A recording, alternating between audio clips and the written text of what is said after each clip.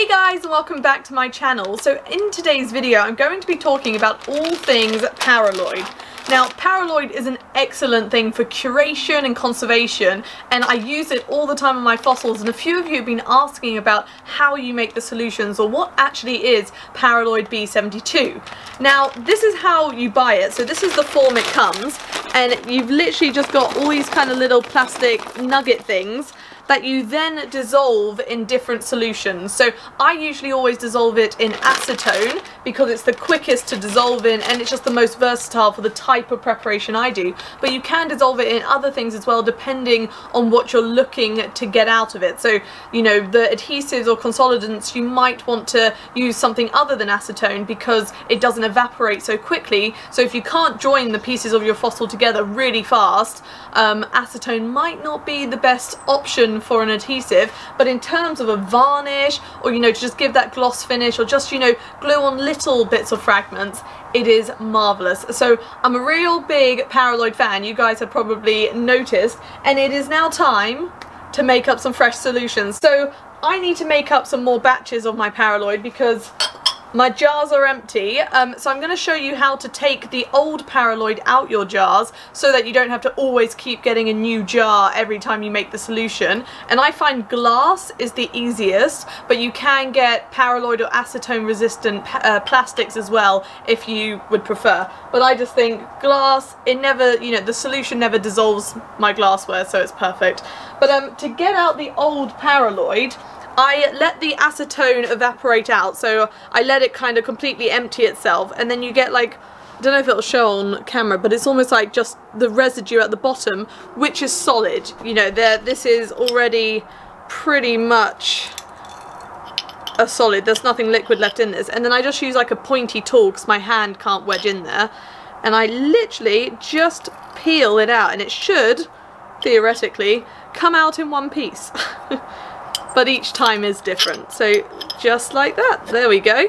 So that's the leftover Paraloid from that jar, and you can see it also takes with it like all the bits of rock that might have come off the specimens I was painting on. So it means the jar is pretty much clean, but I could now give this, you know, a bit more of a rinse if I wanted to, but I normally just peel out the old and in with the new. So that's that jar. So I'll do the other jar as well, just so, because I think I'm going to make up two solutions to show you guys today, and it's all about concentration. So if you just want to varnish and give your fossil a little glossy kind of effect, you need such a dilute solution of Paraloid. So a bag like this goes a really long way. I mean, that much Paraloid will do a lot of fossils, but if you're looking for more of an adhesive or a consolidant, then it's a little bit more tricky because you can't just dissolve it in acetone, you have to suspend the Paraloid, so that's a little bit more tricky. And also acetone isn't normally the best thing for that because it evaporates quite quickly. So if you're trying to join two large bits of rock together and you can't assemble them quite quickly, you're gonna have a few issues with that. But I'm going to keep this video simple today, and then depending on the response from you guys, I can go into more detail about other ways we can use Paraloid, but I'll keep it simple. We'll do the most common together. I could now give myself weird excess Paraloid earrings. I mean, if you're super creative, you could definitely do something out of these. Oh, I feel like I'm doing an Edna Mode impression from The Incredibles. If you don't know, or not just that, who's that character from Star Wars as well, who wears the goggles? I feel like I'm just doing a cosplay of them right now. Okay, so to start making your Paraloid solution, you have to work out what are you trying to achieve. If you're just trying to achieve a nice gloss finish or a slight varnish, then follow what I do. So you take your empty jar.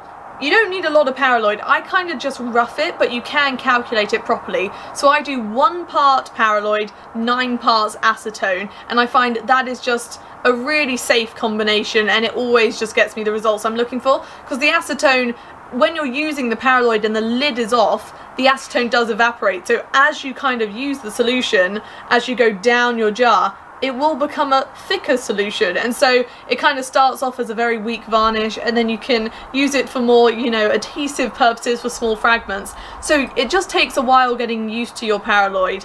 That's how I would kind of explain it. So I'm just going to pour in some Paraloid. So I'd kind of go for just coating the base of the jar. So this is quite a small jar anyway. So I've literally just put a layer right at the base there.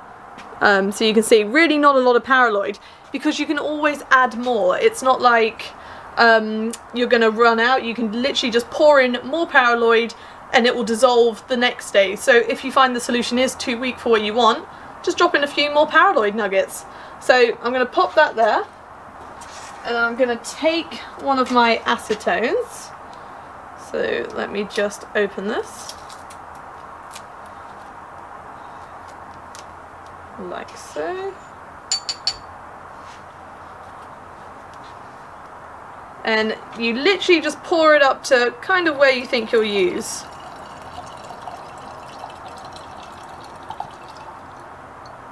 Like that. And then I'm just going to pop the lid on that. Is that the wrong one?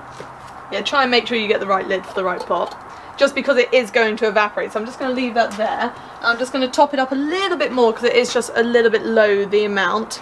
That's what it currently looks like. So it looks really nice in the acetone, and it kind of looks like crystals in water. I really like it. So let me just open this one. This was just so they could travel safely, so they've been taped. Dun, dun, dun. And the reason I have to make so much Paraloid up is because I'm working on a load of specimens and I've got to curate them all, and I've got about 100 or so little fragments of ammonites, brachiopods, other different fossils, which I will try and film for you guys as well, but it's a lot of fossils, so maybe not all of them. So they all just need like a little bit of preparation just to preserve them, because they were in the drill core, so they're just a little bit fragile because they're in the mud rock. But that will be a video maybe next week or the week after, so stay tuned for that. But that's why I'm making the solution, because we've got mud rock fossils to preserve, so they all just need a little coat of acetone. Acetone, Paraloid. Going crazy, I tell you. So I'm just going to top this up a tiny bit more. Just like that. And then put the lid on. Now this solution will need to now sit overnight, so I'm just screwing the lid on nice and tight. So this is what I kind of made. So this is probably more of a, I don't know, 15% concentration solution, and they always say it should be under 10% for a varnish, but I find, maybe because I don't suspend the Paraloid, that this just makes a really nice solution for me to paint on my fossils, and it never makes them too thick or too shiny. It's just a nice layer on it, because when you paint it on, obviously the acetone evaporates and you're just left with the Paraloid behind. So it's cool stuff. So I'm going to put this to one side now, and we'll let that dissolve. And then tomorrow we'll come back and we'll see what it looks like. Hopefully dissolved. So it's the next morning now, and the Paraloid has dissolved exactly as I expected it to. So you can see here there's no more little nuggets at the bottom, it's all one solution. However, I'm not sure if it will show up on camera. There is the density difference between the acetone and the Paraloid. So you might be able to see that at the bottom there's kind of like a thicker solution that's kind of accumulated, which is obviously the Paraloid. And I find that right before I'm going to use the Paraloid, I don't mix it because that might create bubbles. I just kind of take my jar and I just let the solution do the work, and I just kind of rotate it, and I find it just kind of moves the Paraloid around a bit more, and it just dilutes that solution. Otherwise you'll have a very weak solution of Paraloid on the surface of your jar, and then it will become more like an adhesive solution at the bottom of your jar, which obviously if you know what you're working on and that works for you, great. But if you want the whole thing to kind of be an equal concentration, you have just got to wiggle it a little bit. But you get used to using Paraloid. And then I'm going to show you an example of how I use this stuff. And for painting it on, I tend to just use artist brushes. So these are just kind of the rougher bristle ones, and I find they just work the best. And you can just pick up a pack of all different sizes, and they're just really affordable options. And they give you the variety you need to get in all the different shapes and sizes of different specimens. Now, the specimen I'm working on today, it is an important one. So for those of you who don't follow me on Instagram, you may not know, but I've been working on a drilling project at BGS, and what we've been doing is we drill a 10cm diameter core, and then it gets sawn in half. One half goes into the archive collection, and one half is the working half where scientific papers are written and published about this 700-meter worth of rock core. So it's pretty cool. I will be doing a video about the whole process of this project probably in a few weeks or months or so once I get all the footage, but this is one of the specimens that came out the core, and it's amazing to find ammonites that actually have their center, because you only get one shot. You know, this drill goes down, then it gets sawn in half, so you're in half of the core, and so to get an ammonite smack bang in that is quite remarkable. So this is a really lovely specimen, and if you look closely, you've got this lovely large iridescent one here, and then you've also got two more fossilized on top. So it's a really nice piece, this one, but before I can paint it with Paraloid, I do just have to prep it very ever so slightly, just with a nice sharp scalpel, just like this, just to flick off the little bits of mud that are in the way of the beautiful shell, and then once I've done that, I'll show you how I paint on the Paraloid. So now that this one is prepped, it only needed a real tiny amount of prep, just to, you know, flake some of the flaky bits of mud off. The rest of it, as long as it's identifiable, it's perfect. So now I'm just going to put a really thin layer of the Paraloid on the surface. You don't want it to do any more than that.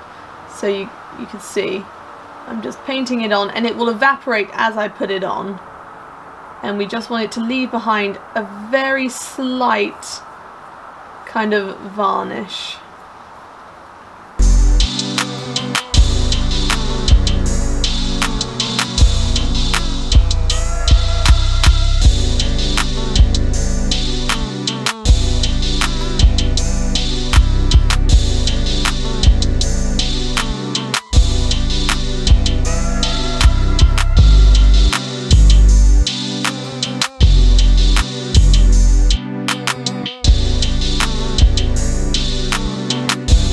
This is the final result, so you can see I've just put a very thin coat of Paraloid all over this specimen just to help preserve it as it is in a mud rock, and it also has been drilled, which means it's just naturally weaker anyway. So I've also put the Paraloid down the edges of the sample as well, just to ensure it's a little bit more protected.